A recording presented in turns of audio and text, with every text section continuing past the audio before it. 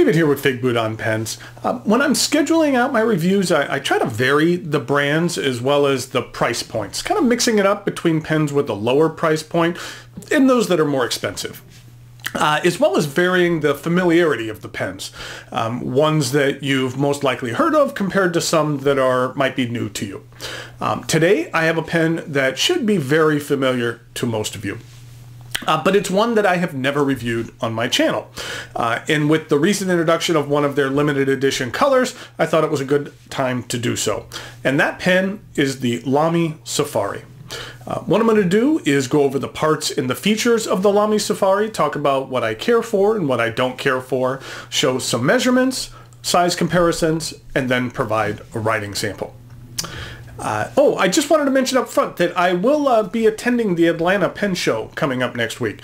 It's a show that I haven't attended before, and I've heard nothing but great things about it. I'm really looking forward to it. If you're at the show and see me walking around, make sure to say hi. I'd love to hear from you. On a yearly basis, Lamy has come out with limited edition colors of the Safari. Last year it was the wildly popular dark lilac, and this year it is the Petrol. They also came out with an accompanying ink, but the Petrol ink won't be hitting stores in the US until early May, I believe. So I've actually committed myself to try a few ink reviews coming up here to see how those go. So you might just see an ink review of the Petrol coming up soon. I'll definitely do one for that when it comes out. The Safari was designed by Wolfgang Fabian. I like that Lamy gives prominent credit to their designers. Here on their site, you can actually see who designed each of their pen models. I just think that's kind of cool. Now, some of the features of this pen and the packaging are like that of another Lamy pen, the All-Star. And I reviewed the All-Star twice, once in my very first review, and then again about 2 months ago or so when their Pacific Blue color was released. So some of this info will be repeated a bit from those previous reviews just because they're so similar. But the pen arrives in a box just like this. Which is kind of a thick paper, which kind of has an interesting ridged design. I just like it. First of all, the box is rather small and square, and I believe this is mainly because the Safari is often sold at display stands in brick and mortar stores. And a smaller box means you can store more pens in the display. I actually also like the slits that are on either side of the box. This allows you to kind of see the color of the pen without having to open it up to make sure you're purchasing what you're intending to purchase. The box opens up, and inside the pen is clipped to this piece of thick paper, which kind of keeps the pen secure inside the box so it isn't bouncing around in there. And there is the pen included with the piece of paper. There's the standard Lamy use and care guide. And then we have the pen, the Lamy Safari Petrol.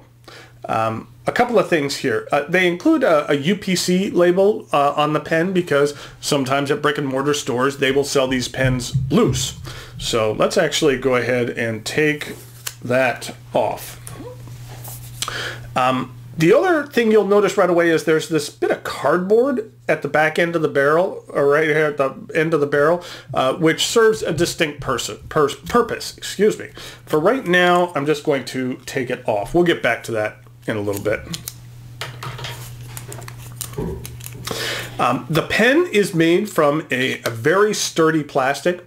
And it has a matte pebbled texture that I really like a lot. I like it better than some of the other Lamy models, the Safari models that have had more of a slicker plastic feel to them.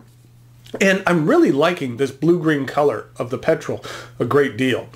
It's not a very common color when it comes to fountain pens, and I think it's pretty cool. Let's start here at the finial, where there is an X on the matte black plastic piece, which is the same piece which is on most all Safaris. Now, on some of the older models, this piece actually matched the color of the rest of the pen, but just from a manufacturer's standpoint, it's more efficient to have a single piece used across multiple pens. In regard to the X actually indicates this is a fountain pen. The Safari ballpoints will actually have just a single line. There is a slight trough which encircles the cap, and then we have the iconic Lamy clip.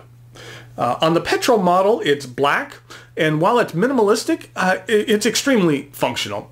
It will fit just fine on a thin shirt pocket or even just a thin shirt.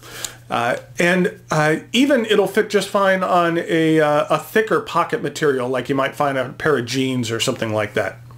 And I think the black clip really complements the color better than a silver colored clip would do, which is on some of their other Safari models. There is a step down to the barrel. Now the barrel isn't perfectly straight. There is about 3/4 of a millimeter downslope from the beginning of the barrel to the end of the barrel. And the barrel is circular with two sides flattened. And then at the end of the barrel is a circular design, and it is stamped with Germany. Toward the end of the barrel here is an embossed Lamy logo, which I like for its subtlety. Then further up we have what I consider to be one of the best designed ink windows on just about any fountain pen. This elongated oval gives you a really good look at your ink level, whether or not you are using cartridges or using a converter. What I really like about it is the elongated shape. Most ink windows are more circular and kind of narrow, and those have a tendency to kind of give you a positive or negative, showing you whether you have ink or whether you don't have ink. What I really like about this oval is that it does a really good job of letting you see the ink level and see it lower so that you can anticipate when you need to change cartridges or refill the converter. I just like the warning that it gives you. It helps to eliminate surprises. The cap snaps off to reveal this black steel nib. Going with the black nib as well as the black clip on this pen, I think was a really good choice. I just think that it complements the blue-green better than the silver would have, or a silver nib. It's engraved with M for medium, and then Lamy. And then here's a look at the plastic feed. Lamy nibs are easily interchangeable. They just slide right off. And the Safari is a really great pen to experiment with when it comes to nibs. They're fairly inexpensive. They run around $13 in the US. And changing the nib can really change the personality of the pen. For example, if you really wanted to try out a stub nib, Lamy offers a 1.1, a 1.5, and even a 1.9. If you have a Safari, or for that matter, an All-Star or a Vista, trading out the nib is a lot less inexpensive, or a lot less expensive than purchasing an entire new pen. I wouldn't categorize Lamy's entry-level nibs as spectacular, but they are decent. They're fairly smooth for an inexpensive steel nib, and they get the job done. Now, the section of the Safari is a bit polarizing. There are some that don't care for it because it has these two flat edges that force you into a triangular grip. Now, I don't mind it at all because that's my normal grip. But if that's not your standard grip, then it might be a little uncomfortable for you. I like that the flat part of the barrel will always be the part of the barrel that's resting on your hand. There's actually two threads between the section and barrel, which mean that when you screw it together, the embossed logo will either be facing up or facing down. And that the texture of the logo is relatively smooth, so it doesn't bother me if you feel it on your hand if it happens to be facing down. The Safari is a very light pen. The cap does post, and it does post very securely.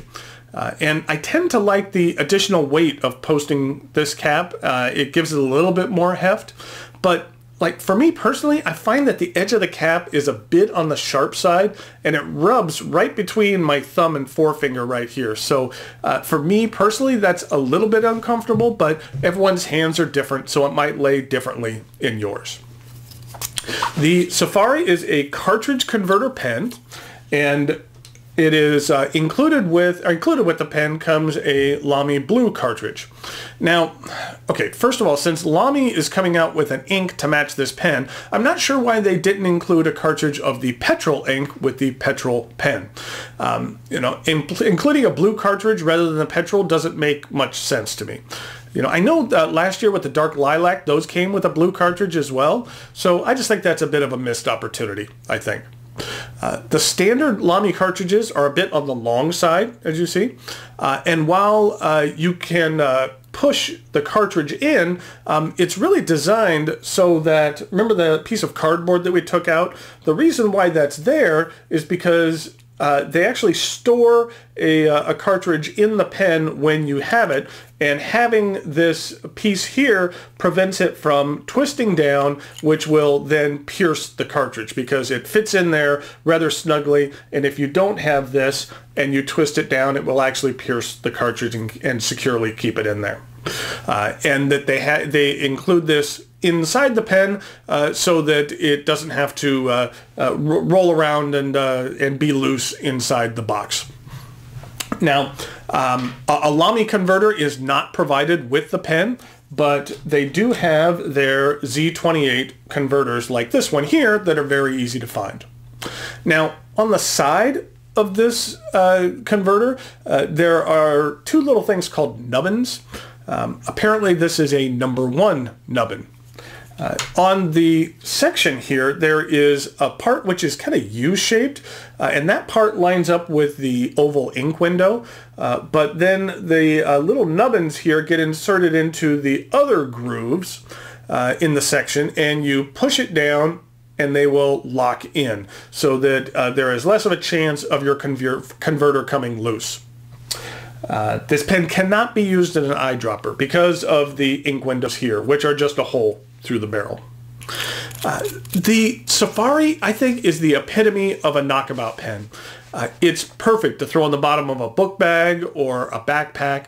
And not that I'm rough with mine, but if it gets a ding or two on it, in my opinion, it just kind of adds to the character of the pen. Now, a black Safari was actually my second fountain pen I ever owned. My first was a Lamy All-Star. And I've gotten a ton of use out of my Safari. While the Safari is a fantastic entry-level pen that I highly recommend, if given the choice between the two, I personally prefer the All-Star. There's just something I like about the cool feeling of the aluminum, and it just has a little bit more weight to it. But the Safari is an outstanding pen in its own right. And in regard to this special edition petrol color, though, I think Lamy has really hit it out of the park again. I think this is just a very, very sharp color, and I can't wait to try out the petrol ink. So now it's time for some measurements, size comparisons, and then a writing sample.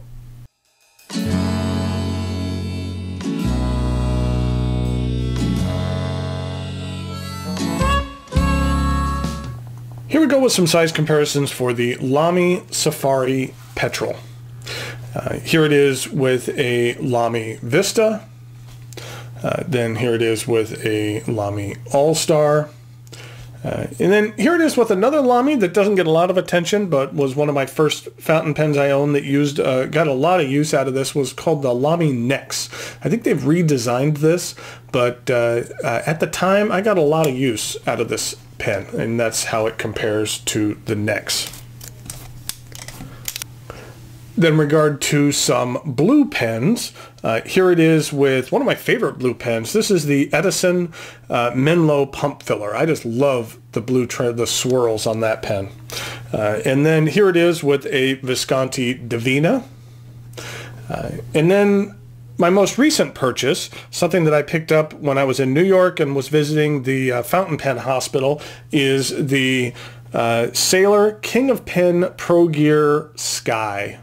I just loved the size of this pen, and I wasn't intending to purchase this when I walked into the store, but as soon as I saw this this transparent blue on the King of Pens, that I couldn't walk out of the store without it. But that is what it looks like in comparison to the Safari. Oh, you know, one thing in regard to the Safari, one thing that for the most part the design is the same as the All-Star, but something I noticed here is that on the Safari, this little black piece right here, it is affixed to the section, but then on the All-Star, that same black piece is affixed to the barrel. I just thought that was interesting. On the Vista, it's affixed to the section as well. So here we have the Lamy Safari. This is a medium steel nib, and the ink that I'm using today is Ackerman.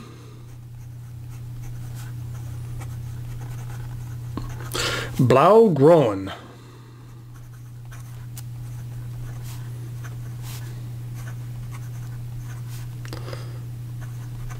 And that is number 24 in their line.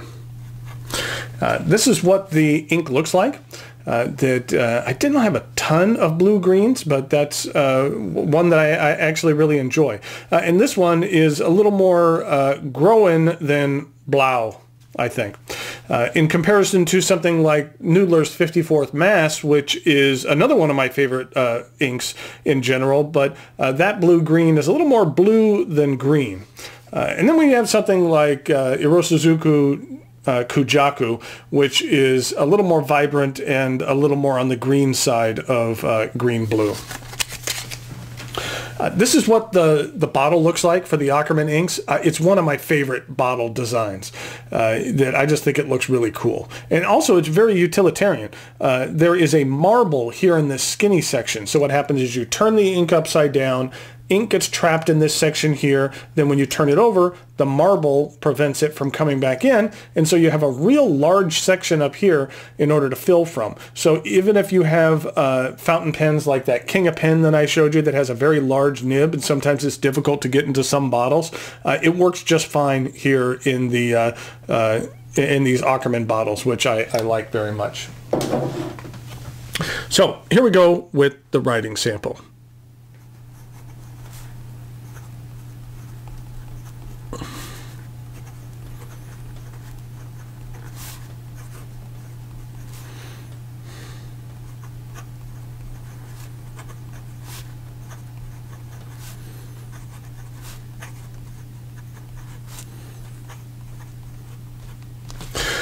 For a relatively inexpensive nib, it's fairly smooth and performs very well. I've really never had any problems with these nibs as far as hard starts and things like that. It's one of those pens that you've had in your bag for a while, you can pick it up and it'll just write. You're not going to get a ton of line variation. It is a fairly stiff nib. There is a decent amount of flow to it. And then in regard to reverse writing,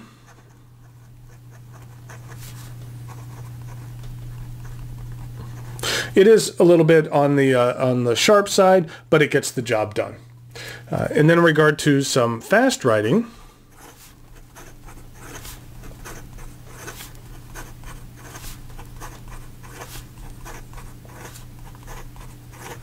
there's no issues whatsoever. So here we have the Lamy Safari, and this is in the Petrol version. Like I mentioned previously, that I think Lamy had really knocked it out of the park when it comes to this petrol color. I'm really looking forward to checking out the ink as well, but I like this. I think it fits well in the rainbow, that there isn't anything too similar to it, and so that it's something that I do care for. And then in general, the Safari is a classic pen that performs outstanding. And especially for someone who's relatively new to fountain pens, it's a pen that I would highly, highly recommend. So, thank you for watching, and I'll talk to you later.